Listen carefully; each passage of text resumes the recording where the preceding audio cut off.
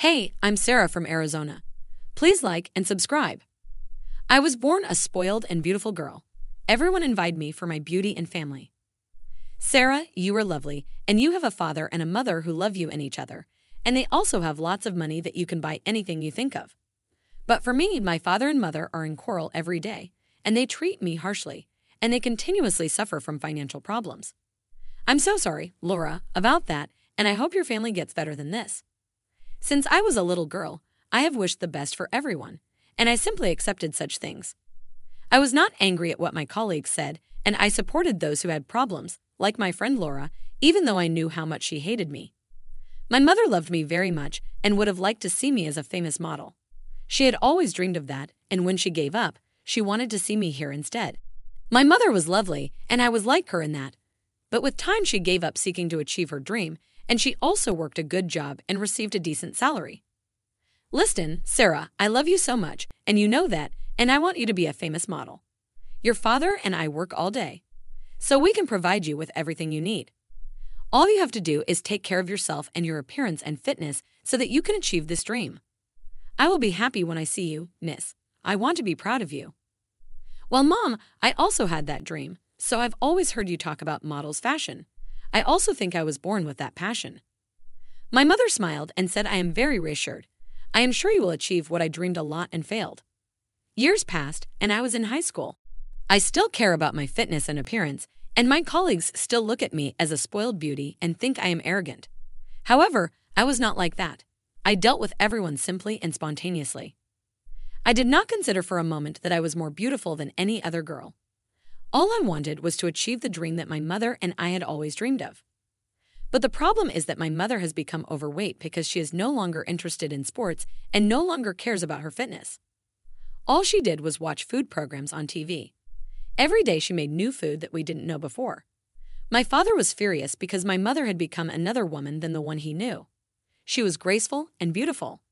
Now she is a fat woman. She is barely moving and no longer shares my dad his interests as they were in the past. All she cares about is food. My dad talked to her a lot about eating a healthy diet and exercising, and she always made it up. But in the end, she didn't do anything. Jack, I prepared a surprise for you and Sarah. Look at the dining table. I've prepared a portion of great Indian food for you. I'm sure you'll like it. I saw it today on TV and decided to surprise you with it. Come to the table.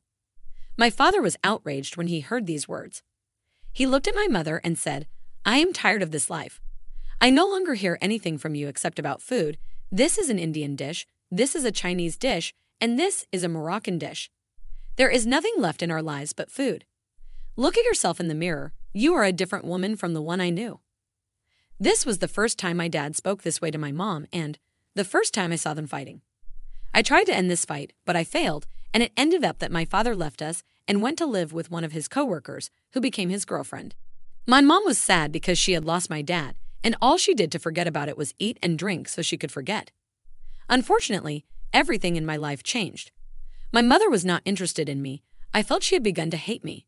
She was looking at me and telling me, also, you eat a lot but do not gain weight. But gaining weight was easy for me.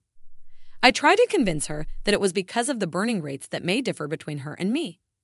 I was indeed eating a lot, but I also exercised constantly and kept my fitness, and if I noticed an increase in my weight, I would control it.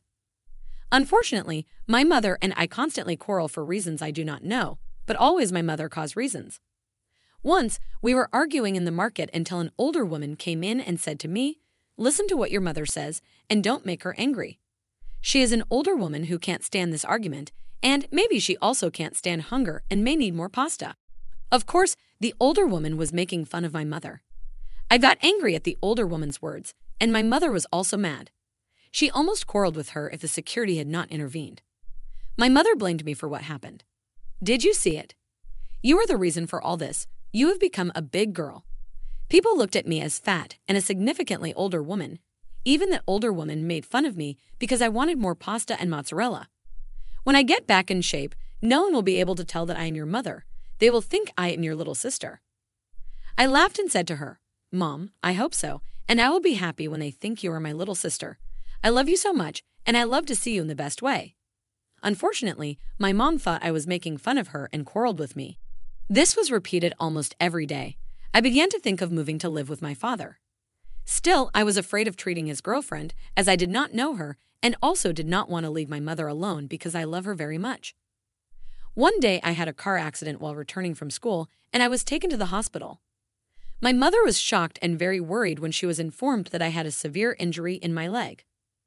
My mother cried a lot and was terrified, but the doctor reassured her and told her I would be fine. I just needed some time. "I'm sorry, Sarah. I trust you'll be fine and become a beautiful miss."